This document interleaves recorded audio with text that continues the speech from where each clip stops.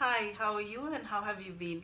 I know it's been long since I have recorded a video, but I thought, it's time I should just get on and get something done. So here I am. And at the same time, we'll cover a very basic topic that all of us want to achieve, and that's nothing but being positive. Because when we are positive, I think we all know that our possibilities are limitless. So, as you know, positivity is something that all of us want to be in, and that is the zone we want to always be at. So, this is especially true if you are trying to move into a new career, you're trying to switch cities or countries, maybe you're trying business for the first time, anything that requires you to go through a complete set of change. It's very, very essential that we are at our best, we are very positive during that period of time so we can achieve more and we can get more done. So today we'll talk about 5 simple ways that we can be in that zone of positive state. So the first one that we are going to talk today is about being aware. As you know, if you are aware, that's the first step in getting everything else done. Once you are aware, you're taking that first step to acknowledge the situation. And obviously, it goes without saying that you will take the right measures to ensure that you are in the positive state of mind. So there are 2 ways you can actually achieve it. One is a very simple technique of using the 5 whys. The 5 whys are nothing but a simple technique of asking the question of why over and over again. So for example, if you say, I want to be in a positive state of mind. Why? Because if I'm in a positive state, I will get more things done. I will get up in the morning. I will ensure my to-do list is completed by the end of the day and things like that. Why? What happens if you complete the entire list by the end of the day? So if I complete, then I reach my objective, which is to start a new business or to write a book or to make friends in a new city. So the 5 whys actually help you get to the core of your belief or your thought process. Once you know why you are making the change or you're trying to get into that positive zone, it's much easier and simpler for you to stick to it. The other one is if you're a visual person. If you like a lot of visualization, this will help you immensely. And that's nothing but mind mapping. Mind mapping is a favorite technique of mine and I use it for my trainings, for my coaching and things like that. It's very simple way of laying down your thoughts in front of you. And all you do is you make a chain of whys and you answer different set of questions. At the end of your mind mapping technique, what happens is you find out what is your trend or what you're trying to achieve. You can even identify a pattern within yourself. And again, if you know why you're trying to be positive and you can see it in front of you, that is amazing. You can take that piece of paper or print it out and just put it in a mirror or in your car, anywhere that you can see it over and over again. And that is how you can always be aware that you're trying to change or be a much more positive person. The second technique that we'll talk today is about gratitude.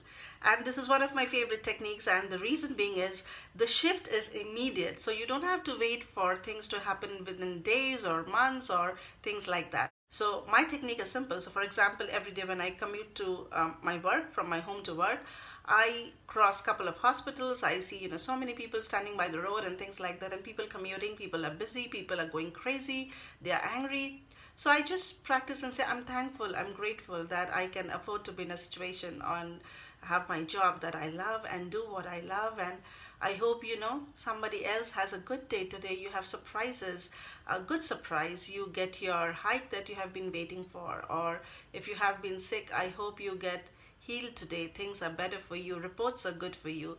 Things like that. And what happens is in a couple of minutes, you can see yourself going from a very bad mood or even in a state of anxiety or depression to going, being much more positive and being grateful, and your vibration shift is immediate.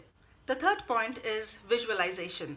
So if you really want to get something done, there are always so many articles and books that say you should visualize, because if you visualize, it gets imprinted in you much more faster. And I couldn't agree with it more. So there are 3 techniques that I use for visualization, and you don't need a lot of investment or things that you need to buy. You can do with simple stuff that you have lying around in your home. So the first one is obviously using a whiteboard.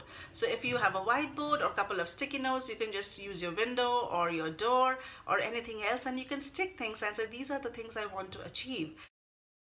The second way you can try visualization is by using Pinterest. If you have a Pinterest account, it's a wonderful way of accessing lots of images that are uploaded by so many wonderful people. And you can create your own visualization board by having a board that helps you reach your objective. The last point of visualization is something called a visualization diary. It's nothing but a simple way of cutting down your favorite pictures or quotations or words and putting it in a piece of paper or a chart paper or a diary. And again, you go through it in the same way as you would go over a Pinterest board or a simple sticky note board. The next point is confirmation and affirmation. So I'm sure you figured out by now it's very, very important to confirm and reaffirm what you're trying to do and why you want to be positive. You can write it down on a piece of paper. You can tell it to yourself. I also have a simple way of keeping it in my phone in the notes section, and sometimes I go through it. So if I'm having a really bad day at work or things haven't been going according to my plans, I'll just go through it once in a while. So it's handy, it's with you all the time, and you can just bring it out and go through it. It takes a couple of seconds. The last point that we have is reflection. So you can have all the plans, but at the end of the day, you should sit down and think what you're trying to achieve and how much you have achieved, or the path or the strategy that you're looking for or you've created, is it helping you reach that objective? If not, go ahead and change it anytime, right? We should know what we are trying to do and what we want to achieve. If you want to be in a positive state of mind and if you're trying it over and over again, you will be positive. There could be days when you slip, there could be days when you can't get up in the morning and probably practice gratitude, or you have too much self-doubt, and that's okay to have. Just let it go and then come back to it again next morning. For me, I always think that I can't be happy all the time, so you shouldn't be running after happiness because it has its ups and downs. You can't be happy 24/7. For me, what is more important is being content and peaceful within myself. If I can be content, that's something I can sustain over time. There will be ups and downs, but I know I have done my best and I'm trying my best. If you want, you can also hop over to my website, steppingintopm.com, and there are a number of resources on ways how you can get back to your zone of positivity and productivity. I hope you have a lovely day, and thank you very much.